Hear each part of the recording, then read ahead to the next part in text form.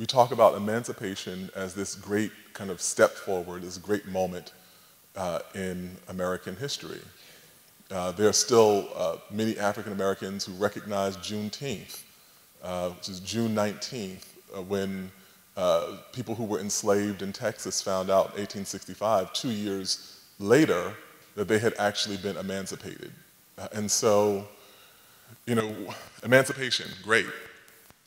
Except that it poses this huge economic problem to the South. When we look at American society in that period between 1800 and 1860, if we were to measure the entirety of American exports, everything that the United States made and shipped abroad, 2/3 of it would be one product, and that product was cotton. And it was not a kind of thing, we kind of have this regionalism that we think of the profit-making of slavery to be a product of, and solely kind of exclusive to the South, but it's really not. Because they are producing all this cotton, which is then being used to produce textiles. And that cotton is being shipped out of the South to another part of the country that is developing its economy around textile mills and factories. And that's New England.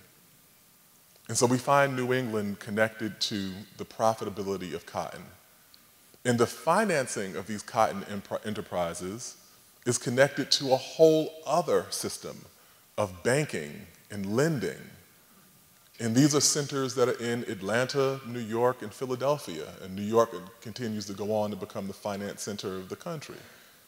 And so we can kind of walk through all of this. And so emancipation and the disruption of the cotton economy produces a real economic question, a crisis.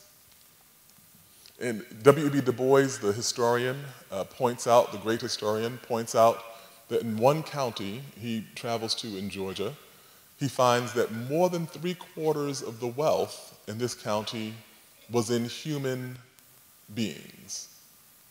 That if you added up everything that the county had, all the assets, all the valuables, all the collateral, 3/4 of that was human beings. And that was wiped out with a stroke of a pen with the Emancipation Proclamation and the 13th Amendment.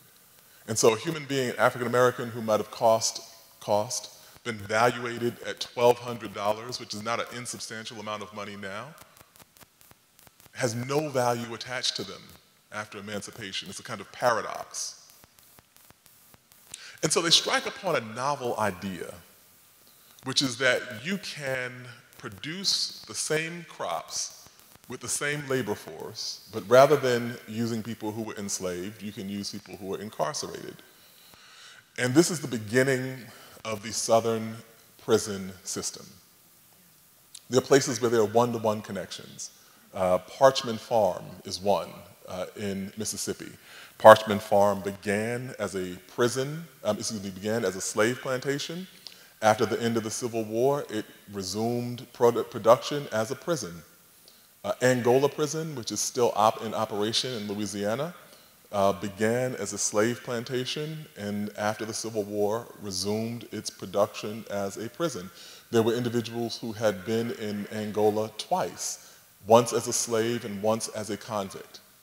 And the Southern legislatures moved in step with this and said that they were going to create a Byzantine legal code so difficult to adhere to that you would break the law almost without ever being able to find. It was more difficult to be law-abiding than it was to be a lawbreaker. And this is like the point of this. The person is arrested, they're sent to prison, the county then leases this person out for a fee. A person who was a farm owner pays the fee to the county. Judges, particularly in Mississippi, would sometimes receive one fee when you're hearing a case. If you convict someone, you get $10. And if you exonerate and acquit that person, you get $7.